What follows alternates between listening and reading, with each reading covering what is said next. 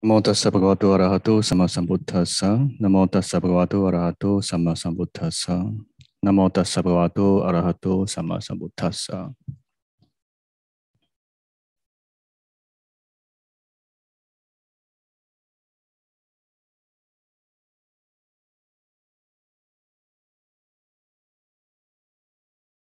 The purpose of the practice is for complete freedom from suffering.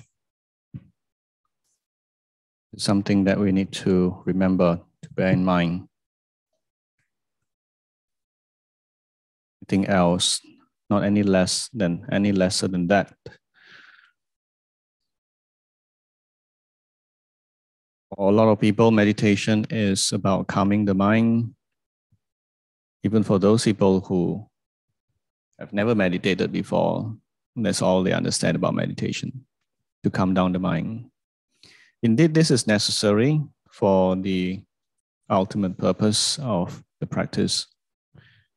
But this itself is still far from the true goal of the practice, still far. To be free from suffering, we need to have wisdom. We need to gain law wisdom. We need to get wisdom, create wisdom, and then also, get messages get from outside of us, from other people, from books, or from what we hear from others. And then also we need to gain insight, that is, gain wisdom from our own practice. Without these, there's no possibility for the ending of suffering.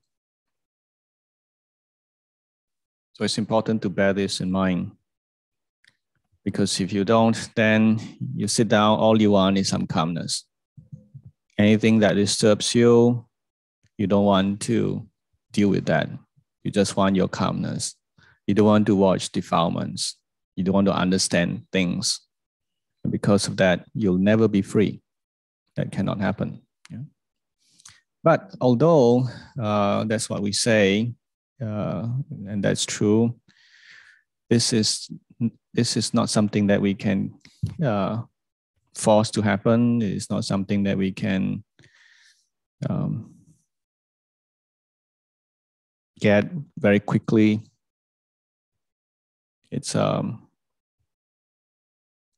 that we need to patiently do for a long, long time. For a long, long time. You have to patiently learn how to practice in the first place. You have to patiently practice and to understand. It builds up. Really think about how far more you have to go. You can get a bit depressed. It's like, this is nothing compared to what is needed. Yeah, so don't think about how long more, how far, when can we. If people ask me, Bhante, if I meditate, how long before I can get enlightened? Go away. Don't ask me this question. Go away. No way we can set a time to this. Yeah. In fact, my teacher used this story to describe, to explain this. It's like, let's say a person wants to learn Kung Fu and goes to a Kung Fu master and asks a Kung Fu master, okay, so how long can it take before I become a Kung Fu master? Then he said, 5 years. 5 years are so long. Oh, can we make it 2 years? I said, in this case, 8 years. You understand? Yeah. More if faster you want it, longer it'll take. So it's something that we need to not think about. In fact, we shouldn't even think about 5 years or 8 years. Or in the sutta, there is this sutta that talks about 7 years. In fact, you can do better. You can do 7 months. In fact, better than that, you can do 7 days. Okay, You can try. You can try, right? But maybe possible 7 days, but you meaning to say you have no break of your loss of awareness, and then your insights are coming, boom, boom, boom, boom. Oh, okay, 7 days can. Otherwise, how? Yeah, 5 minutes awareness also cannot. So what to talk about? Getting enlightened in 7 days? Forget it. The thing for us to focus on is whether or not we are doing it right. If you're doing it right, then we are moving along in this direction. It's enough. It's enough. If you're moving in the right direction, it's enough. You don't have to worry about how long it'll take. You're getting closer and closer all the time if you're doing it right. You're moving in the right direction. So no need to think about when I sit here for so long, I'm still not enlightened yet.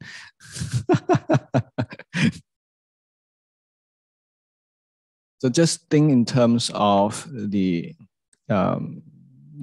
creating the right causes. Think in terms of what you do, what you're doing. Are you doing it right?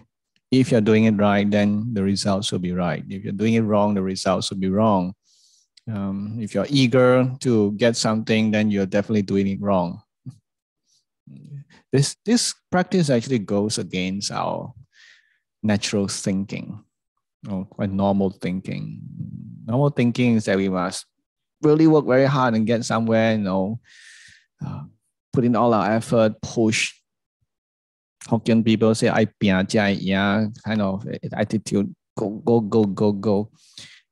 This practice is strange, it's opposite, somewhat opposite. You do need to make effort. You do need to be diligent, but not diligent in pushing.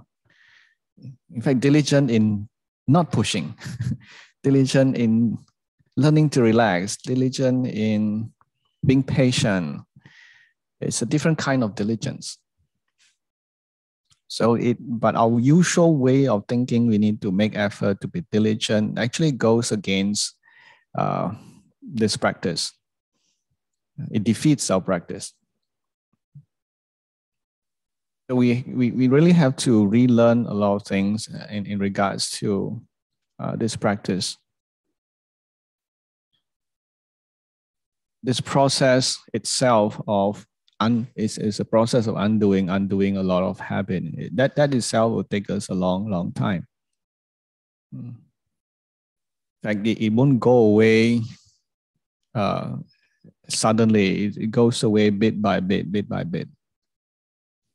In the sutta, there is a case when Venerable Anuruddha, one who is known for his divine eye, he can see heaven and hell and everything else. But at that time, he wasn't an Arahant yet. He was at the third stage. He was an Anagami. An Anagami does not have any ill will, does not have any sensual desire. But he's not completely freed from suffering yet. There is still certain defilements left. And he was trying on his own, and then eventually he realized he needs some guidance. So he went to an Arahant. He went to Venerable Sariputta. So he told him about his practice, for his interview lah. So told him about his practice. So I was this and like that, and then I still cannot get there. And I cannot remember exactly what it was. What Venerable Sariputta, what the conversation was. There were three areas. I think I can remember two. Yeah, I don't remember the last one. Another one. One was when you say like that, that's your conceit. Right? He was telling this person with at this very high stage of awakening already. Yeah, just one step, one stop, one stage less than the Arahant. That is your conceit, because an Anagami still has conceit. Yeah. In fact, the word conceit may be not the right word. Conceit sounds like a very, very strong word. That is your ego. It's your ego, and ego is wider, this meaning. Then you want to, this one, you're thinking about getting there. That's your greed, your desire. And another one I forgot. So meaning to say, I even at the third stage of what you call sainthood, of awakening, one can still have wrong attitude. Anuruddha at that point still had wrong attitude. So what to speak of us? Yeah. So we need to check this attitude. Don't think, oh, I checked my attitude already, now right, to finish. Wrong attitude will come back very soon. It will come back. You wrong attitude go out in front and come back from behind. So we need to check again. Are you having the right attitude? You need to check over and over and over. Sometimes people practice very nicely already. Everything's nice, going very well. Then they start to become impatient. Why nothing on? Still wait for so long and no insight yet. There, wrong attitude came in. Yeah, it's very subtle. It's very subtle. It just come in quietly from behind. And you're already practicing wrong attitude and you still don't know. So it's important to check again and again. We really need a lot of patience. Two things that really we tend to forget: wrong attitude and right. This right attitude and right view. Yeah, it's where we will get it right and then we'll get it wrong again. And we get it right, we get it wrong again, because the reason for that is still there. The underlying cause is still there. So long as that is still there, we still have to check again and again. The underlying causes we cannot see because it didn't come up. So we only can see what has come up. So we can only deal with what we can see. Again and again and again and again. Can you do it? Again and again and again. It's like this person asked Xiaodong. So okay, I'm aware right now already of awareness. So what's next? And then Xiaodong say, more awareness. And then more awareness. And then more awareness. Can you do it? Can you just keep doing things, doing this without expecting? This is difficult. Huh? Doing things without expecting anything. It's not our usual thing. We want to do something and get to see some results. Yeah, but this can be doing a lot and zero, nothing. Actually, if for a beginner, if you learn to do it right, when you learn to do it right, the results, you can see results quite fast.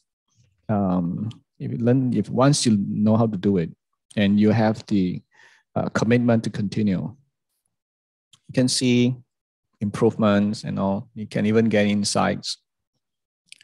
But then later on, it comes to a certain point, you find that this new insights start to not happen anymore. Yeah, you kind of reach a plateau. Then really you need to even more so patiently keep practicing. But then it will be easy for you because you would have already gained a good foundation of right attitude. So you're not so much disturbed by wrong attitude anymore because your mind has changed. You wouldn't have been able to gain insights if not for this, if not for having a good foundation in right attitude. It's not all completely right yet. You still can get wrong attitude coming in.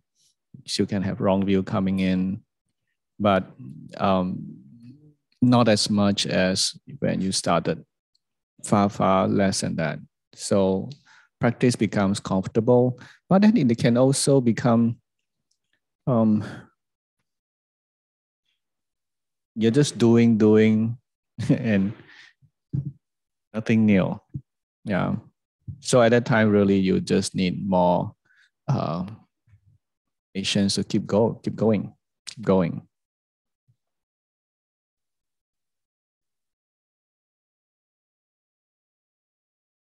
Although the practice requires a lot of patience to continually do. You will be grateful. You will be very happy when you do see results. You will be very grateful for all the conditions that made this possible. Even sometimes you can meditate and then you find, wow, the mind is so peaceful and it's so comfortable and all that. A lot of gratitude can arise at that time. Gratitude can arise that because this is not something that normal people get. Normal people don't have such opportunity. They don't get to experience this. So when you get to experience this steady state of mind, which is very wise, it knows not just about getting to a point where the mind is settled, is you also firmly know that you know how to do it. Yeah, it's just like you firmly know, even you're not on the bicycle, you firmly know that you know how to ride a bicycle. You have that confidence. Yeah, and with that confidence, you're not so afraid of suffering because you know what to do. You know how to handle it. Most people, ordinary people, are afraid of suffering and scared of suffering. They might be very wealthy, might be very famous, might be very good looking, but they're scared of suffering. They don't know what to do and they suffer. They can get into depression. They don't know how to get themselves out. So that's why, and how is that possible? How is it possible that we don't become like that? Is we have the wisdom. And wisdom comes from the practice, from learning, from thinking about how to practice, from practicing and gaining experience. And okay, this is how it works. This is why the suffering occurs. And this is how you can get out of suffering. You need this, you need that. In this situation, you do this. In that situation, you do that. Just as you know how to ride a bicycle, you don't ride a bicycle the same way all the time. Depends on the situation. Yeah, it's a windy road. You need to ride in a particular way. We're going uphill, ride a particular way. It's a bumpy road in another way. So when you really know, you know what to do. You have that confidence.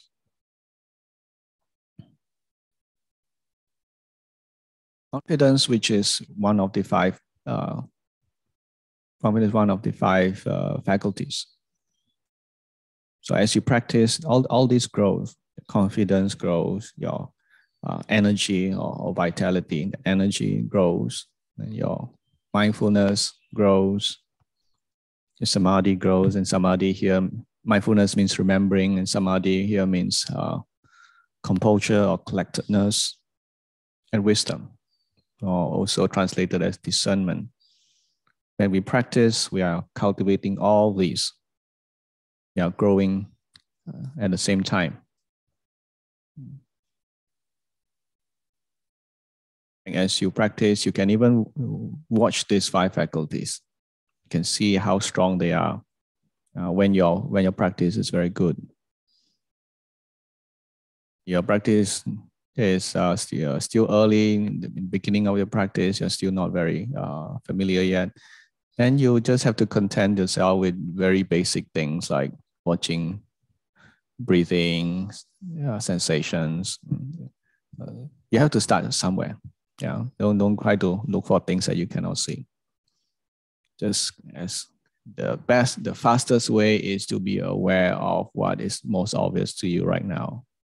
Yeah, except for some situation, if it's that most obvious thing is watching that brings about too much what they call wrong attitude, like pain, like these uncomfortable things, or something that's very, very attractive to you, then you have to move away. But otherwise, when it comes to neutral things, just know the most obvious thing. Very, very simple, but doing the simple thing over and over and over can be pretty boring. I have breathe in, breathing out, breathing in, breathing out. So boring, yeah. So how not to be bored? Then you got to sometimes make it interesting for yourself. Yeah. Sometimes you have to make meditation a bit of a game. Like for example, I used to when I first went for a meditation retreat, walking up and down. After a while, first day was very gung ho. Wow, meditation, try very hard. Dung, dung, dung, dung. Second day, well, still can. I was still young. Third day, start to. This is very difficult. Hey, how many more days before I leave? Start to think about the last day. Start countdown. Okay, I got 4 more days. Okay, lah. 4 more days only. Right, and later, 3 more days. Yes, 3 more days before I can go back and enjoy myself. Yeah, because you're so bored. Yeah. So eventually you have to figure out a way to entertain yourself. So, okay, so game. All right, let's see. From here, I can get to that place, then end without losing my mindfulness. Okay, see, cannot. Oh, I got it. I reached there and I didn't lose my mindfulness. Okay, yay, 1 point. Okay, turn around. See, I can do it again or repeat. Go back to the other side and gain another point. So, kind of a game lah, so that you don't feel so bored. Sometimes no choice, too bored already. Yeah. So you can do this actually. You can do whatever, find your way, whatever means and ways to make yourself interested. Like for example, my teacher would ask people, so when you brush teeth, how do you brush your teeth? You brush teeth with one hand, right? Yeah. What do you do with the other hand? So some people start to think, what do I do with the other hand? Not too sure. Then they go and watch. When they brush teeth, okay, the other hand, I do this with my other hand. Yeah. Otherwise, you don't know what I do with the other hand. Yeah. Or you ask question like, when you defecate and you go and squat, yeah, what comes out first? Urine come out first or shit come out first? You ask this weird question. So that, okay, shit come out or urine come out first. So you observe, you check and watch. Yeah. So when you eat, what do you do first? Yeah. When you sit down to eat, what's the first thing that you do? Do you know? So to stimulate interest, yeah, then you can last. Otherwise, difficult. But when your practice is going smoothly, you don't need to do this anymore. It's no longer necessary. You won't get bored. When your practice is going smoothly, you won't get bored. It's impossible to get bored. You'll be very interested, and because wrong attitude is not active, is quite weak or not present. So when there's no wrong attitude, the mind is accepting of everything. You know what's boredom? You know what exactly is boredom? Okay, I won't tell you. Next time if you're bored, you check and see what is boredom. Yeah. At that time when your practice is good, boredom doesn't happen. It just cannot happen. Why does it not happen? You find out for yourself. I don't want to say everything. Not good for a teacher to tell you everything. Better to let you find out. Okay. I don't have much else to say. These are just some base random tips, random reminders to remember certain things, make you reconsider certain things. We need this. We need all that to set our practice in the right direction. Okay, so Q&A time. This is the last day to ask questions. So especially for those who have never asked, please do so.